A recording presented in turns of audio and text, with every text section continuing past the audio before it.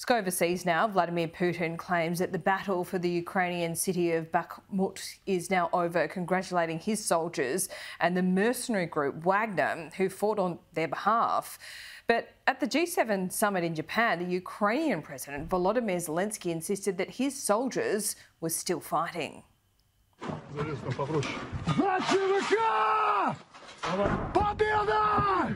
The picture could not be clearer.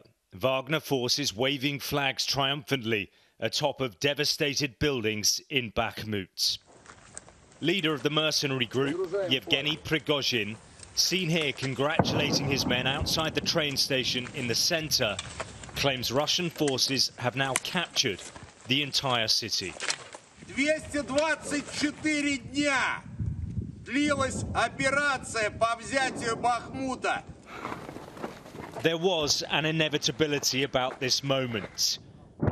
We visited Ukrainian defensive positions near the city a few days ago, and the defenders' hold appeared to be slipping in the face of advancing Russian forces.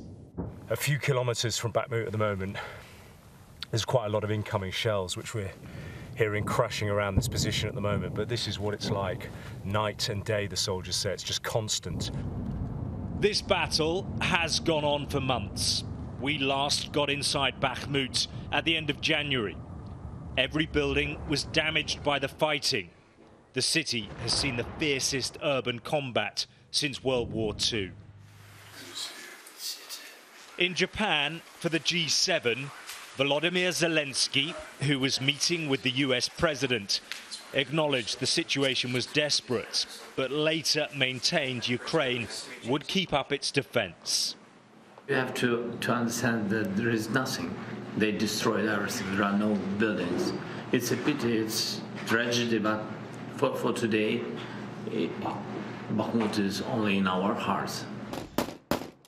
But the horrific battle for Bakhmut will not decide the outcome of this conflict. It is of limited strategic value. What's happened here is, though, a blow for Ukraine. It's invested huge amounts of resource in its defence. Russia's declaration of victory comes, though, at an enormous cost.